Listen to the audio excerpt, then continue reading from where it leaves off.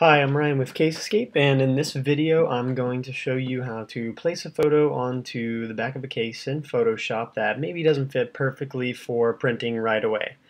And so in my first example here, what I'm going to do is place a photo onto the template, and I'm going to add a standard flat background color onto it. So you locate your file on your desktop here, you go to File, Place, and now you'll see it appears right here. And so the way I want to lay this one out is, as I showed you in our previous video, we're going to rotate it 90 degrees. I'm going to go up here, type in 90. And so you'll see it fits pretty well right there in the middle of the case. And so I'm going to hit enter and place it. Now, you'll see that there's white space here on the bottom and the top, and if I toggle off the preview here, you can see that the sides will also print white, standard.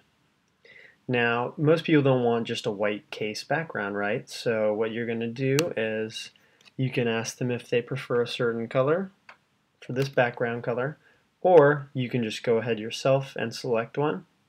Now, I like this gray back here. It'll match the picture very well. So what I'm going to do is go over and select my rectangle tool over here. Click on that once. And to select this exact color to duplicate, what I'm going to do is I'm going to hold down the Option button. And you'll see it brings up a little dropper tool. And you click on that one time. Now, you've selected that color, you release the Option button, you'll see it goes back to your rectangle tool, and you start up in the top corner of your image, you click and you drag all the way down to the bottom corner. And you'll see it's created that flat color across the entire image. Now, to get this in the background, beneath the picture, all you're going to do is come over here to your layers. You're going to click on this and drag it below the image file. And you'll see the image pops up right above it. And so now you've got your picture with a cool looking background color. And it's not plain white. You'll see that the sides also turn out this color as well. And so you'll flip it around, show it to your customer as a preview, and get the green light and you're good. In this section of the video, I'm going to show you how to add text to a photo. So I'm going to take this picture we just made. We have the background color, we have an image for a customer right here in the middle, and let's say they want to add their name or their website to the bottom here. And so the first thing we're going to do is we're going to go ahead and head over here to our text tool, signified by a T, and click on that once. And you'll see a bunch of different options pop up here at the top.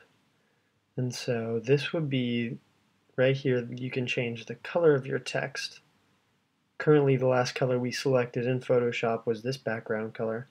So if we use this to type right here, we're not going to see anything at all.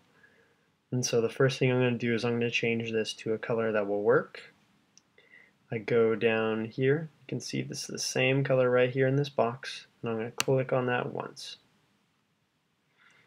You'll see it brings up a color selector, color picker, and so I'm going to click up here in the corner, and I'm going to get full white. I'm going to hit OK, and you'll see the color for the text is adjusted to white. Now, you can select different fonts right here. Personally, I recommend not giving too many options to customers, otherwise they will take too much time. And so I start out already with a font that I like and with a size that's appropriate. So now when you're ready to add text, you go to the location you want to add it, and you click once, hold down, and drag a box to the size that you want your text to be. Now, you'll see the little cursor starts blinking, you're ready to type. So I'm going to type out our website here. And you'll see this font size is too large. I'm going to finish typing anyway, and I'm going to adjust the size after the fact. So now here, I'm going to click Command A, select all, and now I'm going to change this font size. I'm going to drop it down to 18, see how that works. That's too large still, so I'm going to select it down even further, try 14. There we go. Now, you can see that this fits pretty well in the middle, and to position the text, what I'm going to do is select my arrow tool up here, click once, and now I'm going to use my arrows on my keyboard to move it into the position I want. And so that looks good. Now, what we're going to do to get this ready to print is we're going to hit this preview tool, turn it off, and then we're going to go ahead and save it as a JPEG file to our desktop like normal. So this is an iPhone 5 matte, case escape, banner photo with website. I'm going to click save that to my desktop. I'm going to minimize Photoshop. And when I double tap on that, I'm ready to hit File, Print. Now, to get this to print to the exact size that I want it to, I spent this whole time working with it into a template, correct?